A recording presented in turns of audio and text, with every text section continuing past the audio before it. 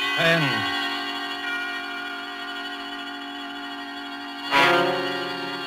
This is the man in black, here again to introduce Columbia's program, Suspense. In our starring Hollywood cast this evening is Mr. Peter Lorre, who appears as a mysterious gentleman called George Ravel. Miss Wendy Berry plays our worried heroine, Marjorie. Mr. George Zuko is the lawyer, Alex Stevens. The story called The Moment of Darkness is tonight's tale of suspense.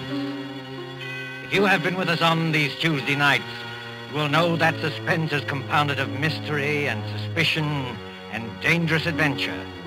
In this series are tales calculated to intrigue you, stir your nerves, to offer you a precarious situation and then withhold the solution until the last possible moment.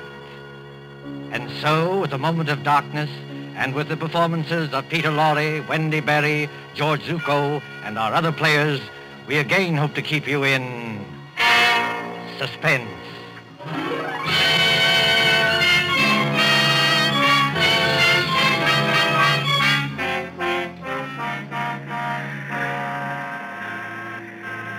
The Train Bleu crack express train from Paris to the French Riviera, which in these carefree days before the war used to make the journey from Paris to Nice overnight. At the Gare du Sud, on this particular mild spring evening, the train with its glistening wagon-lits or sleeping cars waits in a station filled with smoke and the iron coughing of engines. You can hear the excited crowd and the slamming of compartment doors.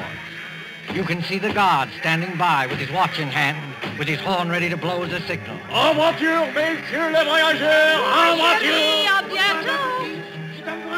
Better get in, Emily. The train just about ready to That start. commotion there. The last moment just before the signal, a girl in a light summer dress, carrying a small suitcase, hurries along the platform towards car number 10. The girl is blonde and evidently English, and as she hurries towards the guard... En voiture! Dépêchez-vous, mademoiselle. Hurry up, please. Oh, yes, of course. Is this carriage number 10? Oui, mademoiselle, numéro 10. Hurry up, please. Thank you. I'll get in. Et maintenant...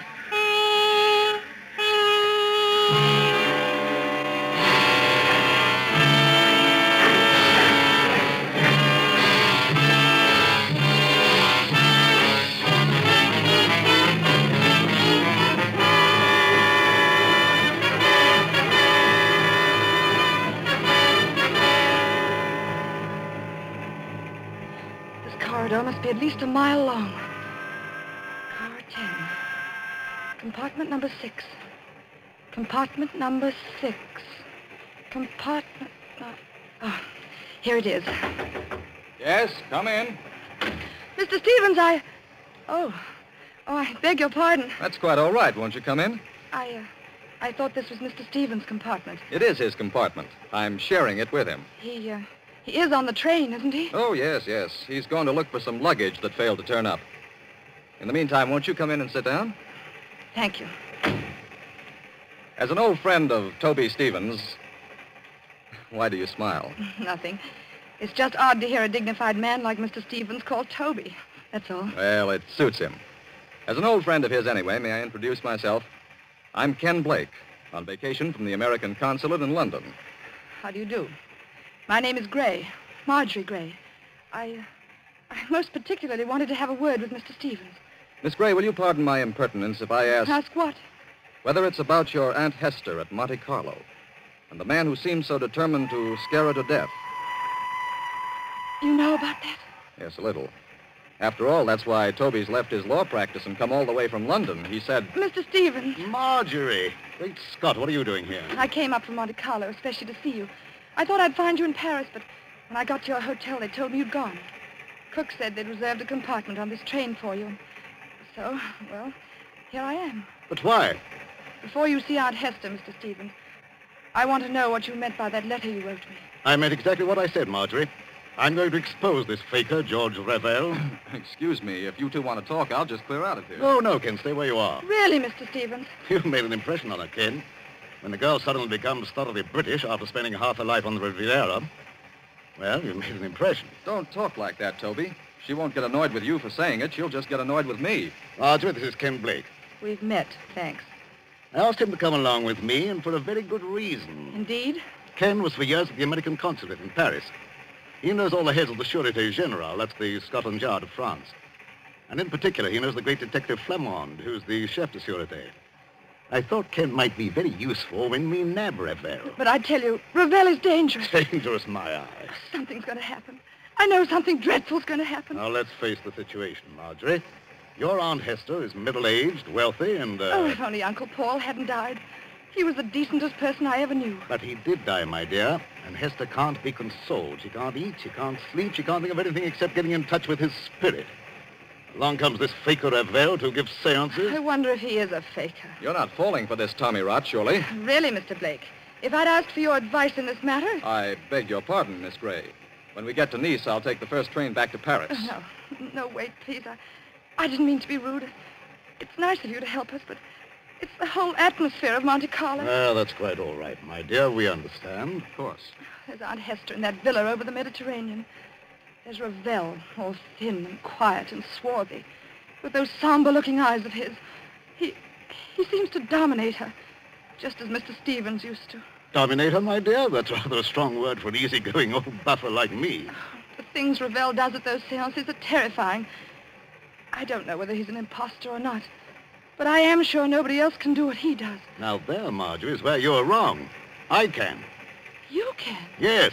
I promise to duplicate in front of your aunt every single trick Ravel ever performed. Oh, but that's impossible. Is it? Wait and see. I'll put it up to Mr. Blake. It isn't merely that Ravel is tied up, tied hand and foot in a chair, while these horrible things are going on. I know there are people who can get out of ropes and back into them again. But Ravel lets you take one precaution that shows there can't be any trickery. Oh? And what is that precaution? Just before the lights go out, he takes a piece of white paper. Well? He puts one under each foot. You take a pencil and draw an outline around the shoe on the paper. If he moved the millionth fraction of an inch, it would show in the outline later. But it never does. Well, look here, Toby, that's a bad one. Why does it strike you as being so funny? Because I can do it, too. Just give me a moment of darkness, that's all. You mean he gets out of his shoes or something like that? No, he could hardly get out of his shoes and back into them without disturbing the outline. Then he doesn't leave his chair after all. On the contrary, he can be all over the room. Well, how in Satan's name does he do it? My dear fellow, there's nothing simple.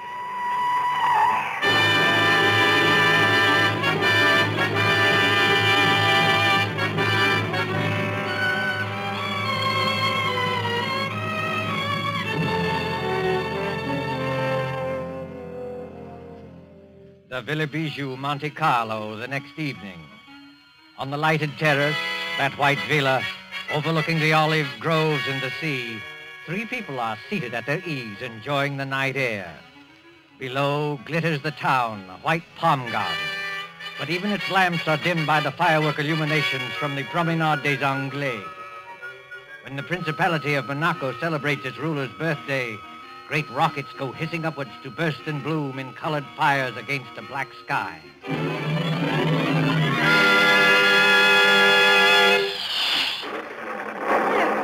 I don't like those fireworks. The noise upsets me. I wish they'd stop. Never mind the fireworks, Hester. You've heard my proposition. Give me an answer. Oh, what's more, you spill broth on your jacket at dinner. You're the clumsiest eater I ever saw. Here. Let me take a handkerchief to it. Please, Aunt Hester, won't you answer Mr. Stevens? Why don't you two let me alone, both of you? We're only trying to help you. Don't you believe that? Oh, yes, I believe it, but I'm happy. I talked with my husband twice last week. Now, look here, Hester. This has got to stop. Why? Ravel's a fraud, and I can prove it. If Monsieur Ravel is a fraud, what is he gained by this? Has he not asked for money? I don't know, has he? No, not a penny. You haven't changed your will by any chance. People do queer things sometimes that even their solicitors don't know about. Oh, no, dear, I haven't changed my will. When I die, Marjorie inherits everything. I am a lonely woman. I'm getting old. I haven't got much to look forward to. Now, why don't you go your way and let me go mine? Suppose Ravel is a fraud. Just suppose it. Well, all right, have your way. You wouldn't like to think you'd been deliberately tricked and imposed on now, would you? Oh, no. Now, listen, Hester. If I prove to you these so-called miracles were really tricks that I can do myself. Oh, don't be ridiculous, Alex Stevens. I offer to prove that here and now. Would that shake your faith a little? Yes, I suppose it would. I But how did you become so clever all of a sudden? How did you become so gullible all of a sudden? You used to scoff at this sort of thing. You used to be gay and lively and go to the casino. Well, that was before Paul died. You're shivering, Marjorie. If you feel cold, put on a wrap. I'm not cold. It's only... Only what? Got a kind of presentiment that there's something dreadful hanging over us. I can't tell what direction it's taking or who's in danger. But I'm sure it's going to burst. Just as sure as I... By George, look at that rocket. Yes. Red and gold stars. And a deathly white blaze like the life we're living. You can see every leaf in the garden. Every blade of grass. And we can also see, look there, Ravel and Ken Blake coming up the path. This Ken Blake, Mr. Stevens. Are you sure he's quite honest? My dear Marjorie, Ken's all right. I've known him for years. I thought he came here to help expose Ravel. But he and Ravel are as thick as thieves. What sort of game is going on here? Game, mademoiselle? You spoke of a game? Yes, Monsieur Ravel, I did. So did I, friend Ravel. Are you ready for my demonstration tonight? Demonstration? In the seance room upstairs. You claim you can bring back the dead. Pardon me, monsieur, I claim nothing. When I'm in trance, I cannot tell what happens. But I can. I'm going to make ghosts walk by perfectly natural means. You know, Monsieur Stevens, I don't understand your logic. Logic? Yes, you wish to, how do you put it? Expose me? But how will you expose me by these childish tricks? If I show you a counterfeit 10-pound note, does that prove there's no Bank of England? I'm not going to argue subtleties with you. You can always beat me there. I'm a plain, ordinary man with a little common sense to back me up. No, come on, my friend. Not an ordinary man, surely. Just exactly what are you hinting at? Yes, I'd like to know that, too. Oh, Madame Hester, believe me, I didn't mean to upset you. I wouldn't upset you for anything. No, I'll bet you wouldn't. Well, I kiss your hand, Madame. I'm all apologies. Well, let this gentleman do what he likes. But I warn him, it is dangerous. Dangerous? How is it dangerous? That's the first time you've spoken, Mr. Blake. Why have you been so quiet? Please, Marjorie, please now, be a good girl and stop interrupting. Oh, I'm sorry, Aunt Hester, but he's been muttering to himself and moving from one foot to the other and looking guilty. Confound it, I'm not looking guilty. Aren't you? No, it's a hot night. I don't like this business at all. Why will a seance be dangerous? Why? Because we shall be tampering with evil forces. Evil forces, my foot. Oh, you doubt it? Yes. This brave Monsieur Stevens is challenging the unseen world. He's mocking at forces he does not understand. Believe me, monsieur, they are not mocked without danger. I'll risk that, thanks. Well, up in a seance room, with a door bolted on the inside, we shall be at their mercy. The evil forces, the elementals, will wax and grow strong. They can take us in their grip, as I take this walking stick and... You've got strong hands, Monsieur Ravel. The hands of evil spirits are stronger, much stronger. I'm afraid. I wonder if we ought to do this. I've been wondering the same thing. What does your aunt say? Oh, but I don't know what to say. I'm so confused. Well, I want to break down and cry. But I suppose we'd better do it, or Alex Stevens will never let me hear the end of it. For the last time, monsieur, will you be warned of danger? No. Very well. Oh, Madame Hester. Yes, Monsieur Ravel. Do you believe that I'm an impostor? No, dear, of course not, but... But in your heart, you're not yet convinced. Well, I don't know. I'm not such a fool as some people seem to think. But if something did happen, something to show there are living forces beyond this world, it would convince you utterly? Oh, yes, I suppose it would. Then, shall we allow Monsieur Stevens to go on with his demonstration? I have a feeling we shouldn't do this. Oh, I'm afraid.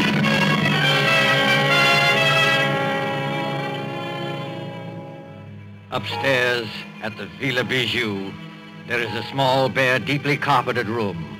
Its only furniture consists of a round table, 5 chairs, and a large cabinet phonograph. There is only one door, and there are no windows. In one chair, a little way back from the table, sits Mr. Alexander Stevens. He is tied hand and foot, the outline of his shoes drawn with pencil on pieces of paper, so that he cannot move. Now then, friend Raphael. Have you quite finished tying me up? Oh, yes. Yes, and I bet you won't get out of these knots, sir. Well, we'll see about that. Are the rest of you ready? Yes, all right. Oh, dear, I wish I'd put some smelling salts in my handbag. Well, what do you want us to do now? We'll have conditions exactly as they are for Mr. Ravel. I'll sit in this chair back from the table. You four sit round the table, clasping hands to form a circle. All right, let's get on with it. Ken, will you start the gramophone? I believe it's customary, Mr. Ravel, to have hymns played at the beginning of a seance to establish the proper frame of mind. Yes, monsieur, that's true. You fool. What did you say? Oh, nothing, monsieur. Please continue. Start the gramophone, Ken. When you've done that, turn out the lights on that switch by the door. Then join the circle. Clasp each other's hands tightly and don't let go unless... Unless what? Well, unless something gets me. Be careful, monsieur. Go on, please. Start the gramophone. All right, here goes. Now the lights, Ken. Switch off the lights. Lights? Yes. There you are. It's pitch dark. I can't see my way back to the table. Here, Ken. Here's my hand. Thank you. Mine Thanks. on the other side, Mr. Blake. Thank you. I've got my bearings now. Are all of you clasping the hands of the next person? Then quiet and wait for what's going to happen.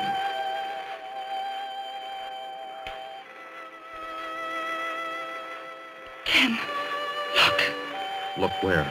Over there, where Mr. Stevens is sitting. What about it? There's a luminous spot in the dark, about the size of a shilling. Shh. Quiet, please.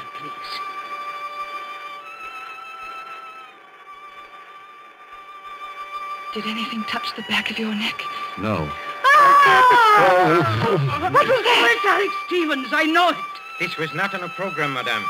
Break the circle and get those lights on. The luminous spot is still there. Oh, hurry, Ken. I can't see my way in the dark. I don't know which direction the lights are. Wait a minute. Here's the wall. If I grope along here, I ought to find the switch. Yes, here it is. Lights. Quiet. Silence, mademoiselle, if you please. What's wrong with Mr. Stevens? What's that sticking out of his chest? It's the handle of a dagger. And a good deal of blood has soaked through his coat, too. Oh, Monsieur Blake, will you turn off this gramophone? Yes, certainly. But you're not saying that Toby Stevens is dead? I'm afraid he is, my friend. That's a direct heart wound. Perhaps 10 seconds of intense agony, and then the end. Oh, is the door still bolted from the inside? Yes.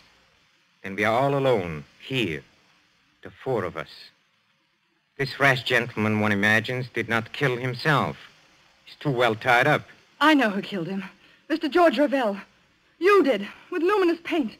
I killed him, mademoiselle? With luminous paint? I mean, that was part of the trick.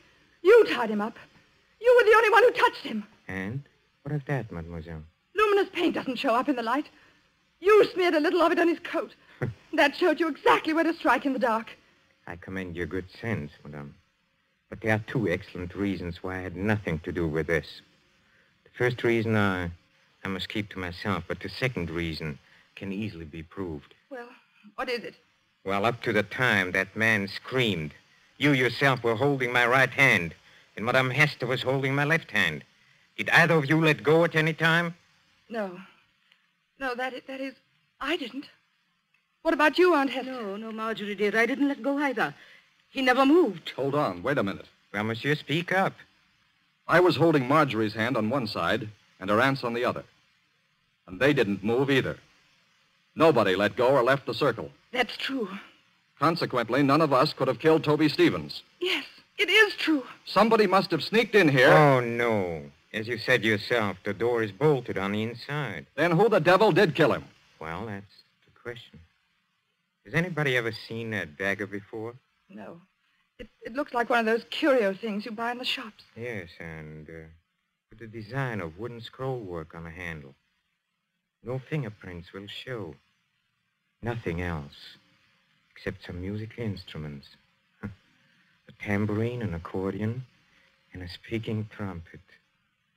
You know, I blame myself for this. You ought to. Why? Because you killed him. Don't ask me how, but I know why. Indeed, mademoiselle.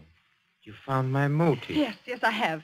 You've got Aunt Hester fully believing in you now, haven't you? Easy, Marjorie. In another minute, you'll be talking about forces and elementals and heaven knows what.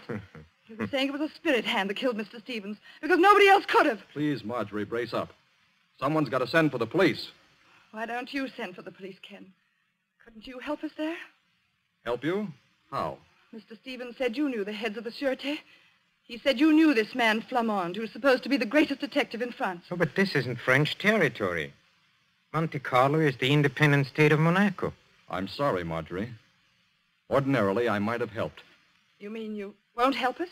I'm sorry, Marjorie. I can't. Then I've got to help myself.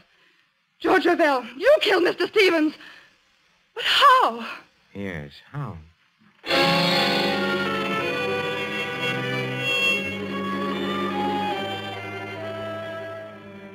24 hours later, 24 hours of blind puzzling. In the railway station at Nice, 9 miles from Monte Carlo, the night express for Paris is already underway. The guard has blown his signal, and the great wheels grind. A young man, hatless and worried, pushes through the crowd past the already moving train. Non, monsieur. C'est défendu. Vous êtes trop tard. Too late, nothing. I'm getting aboard this train. Prenez garde, monsieur. Prenez garde. I'm sorry to have caused you any trouble, guard. But do you happen to know whether... Marjorie. Ken Blake, what are you doing on this train? Exactly the question I wanted to ask you. Walk along the corridor with me, will you? All right. Marjorie, you little idiot. What's the idea of running away? If it's any of your business, Mr. Blake, I'm not running away. I'm merely going to Paris. You were told to stay in Monte Carlo. Don't you know you can land in jail for this? They'll put you in jail, too, won't they? Yes, I suppose so. But what's the idea of going to Paris? First of all, I had to get Aunt Hester away from that man, Ravel. She really thinks he can call up ghosts now. Is your aunt on this train? Yes, in that compartment there. Second, I'm going to Paris for some real help. I'm going to the Sûreté. I'm going to see this man, Flamand. You won't find Flamand in Paris, Marjorie. And you'll certainly never get him to arrest Georges Ravel. Oh? And why not? Because, my dear idiot, Georges Ravel is Flamand. What are you saying? The man who calls himself Ravel is really Flamand, the head of the whole French Detective Bureau. He made me promise not to tell anybody. Oh, then that's why you've been looking so guilty for 2 days. Yes, I tried to tip you off today, but the police were with us all the time. So he is a fake spiritual medium. Mr. Stevens was right about that. And I still say I'm right about the other thing. Whoever he is, Ravel killed Mr. Stevens. But how and why? Oh, I don't know. This alleged detective. Did he tell you why he was masquerading as a medium in Monte Carlo? No. All I know is that we're in one sweet mess. We've left town without permission. They'll probably stop the train and send us back in a patrol wagon. Oh, no, my friend. That won't be at all necessary. Ravel! Yes, mademoiselle. Ravel or Flamand. Well, since you know me as Ravel, call me that. You knew that I was on this train? Oh, naturally. Look here, old man. I kept quiet about you because you swore it was a matter of life and death. But will you answer a couple of questions now? Oh, with pleasure. Why did you pose as a medium? Because the Monacan government employed me to trap a murderer. So I had to work, how do you say, undercover. All right. Why was Toby Stevens killed? Stevens was killed because he was a blackmailer. A blackmailer? Yes, mademoiselle. Does that surprise you? Yes. Oh, yes, of course. Very much. I tried to warn Stevens, but the fool wouldn't listen. And then, well, I wasn't quick enough. Stevens was murdered, of course, by one of us 4 in the seance room. Well, that's impossible. Impossible? Oh, no. The trick was baffling because of its simplicity. I'm sure you killed him. One moment, mademoiselle. Let me show you what I mean by trick, baffling because it is so simple. Take, for example, the pencil outline drawn on a paper around the medium's shoes. Did Stevens tell you how I did that? No. On this train 2 nights ago, he started to tell us, but... Then he just stopped in the middle of it and laughed. You see, the medium leaves his chair. Well, he makes tambourines rattle and ghost forms appear. Yet the pencil outline is not disturbed. Now, how does he manage it? Well, how does he manage it? Well, quite easily. He returns to his chair. He turns over the 2 pieces of paper. He takes another pencil and draws an outline of his shoes on the reverse side of the paper. You look at it. And imagine it's the same outline we drew. Precisely. So easily are people misled. And it was the same way with a murder. But there couldn't have been any trick about the murder. None of us left the circle. We were all clasping hands when we heard that scream. Don't you agree? Huh? Oh, yes, I agree. I can't stand this any longer. When we heard Mr. Stevens utter that horrible scream... What makes you think it was Stevens who uttered that scream? I beg your pardon. What makes you think it was Stevens who screamed? Well, wasn't it? Oh, you assumed it, yes. Well, we all assumed it. But up to that time, Stevens wasn't even hurt. Wasn't hurt? You see, the source of sound cannot be located in the dark. It was the murderer who uttered that appalling cry. In a few seconds of darkness, before the lights went on, the killer simply leaned across and drove that dagger into Stevens' chest. And you proved that? Yes. If Stevens had been hit at the time of the scream, blood would have blotted out the spot of luminous paint. Yet, Marjorie Gray saw the paint shining after the scream. That's true, Marjorie. I heard you say so. You put the luminous paint there, Ravel. You were the only person who touched him. Oh, no. There was one other person who touched him. Who was it? Another person, in full sight of you, said Stevens had spilled broth on his coat and swabbed at his chest with a handkerchief. You mean... I mean, of course, the real murderer. Your Aunt Hester. Yes, Marjorie. Your Aunt Hester. Aunt Hester! Keep back, all of you. Oh, so you managed to find the revolver? Marjorie, I poisoned your Uncle Paul. I poisoned my husband, and Alex Stevens knew it. You can't get away, madame. Keep away from that door. I never believed in spiritualism. I let myself be influenced by a medium because Alex Stevens would try to stop it. He was getting money out of me. He wanted no other influence. Don't open that door, madame. But I am opening it. Oh, Aunt Hester, don't! I told you I wasn't as fool as I looked.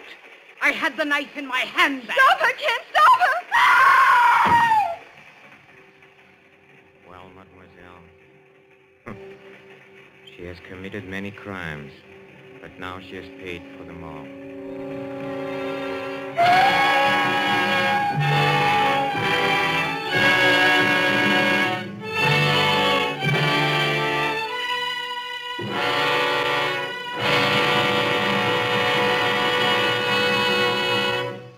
And so closes The Moment of Darkness, starring Peter Lorre, Wendy Berry, with George Zucco.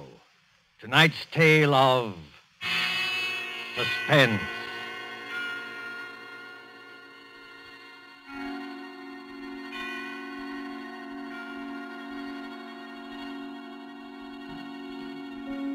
This is your narrator, the man in black, who conveys to you Columbia's invitation to spend this half hour in suspense with us again next Tuesday, when Agnes Moorehead and Ray Collins will star in a study in terror titled The Diary of Sophronia Winter.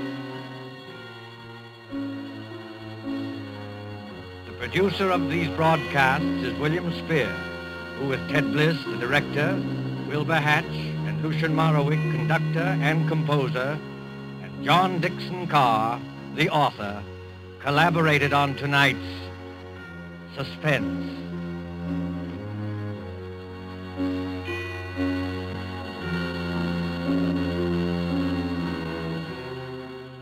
This is the Columbia Broadcasting System.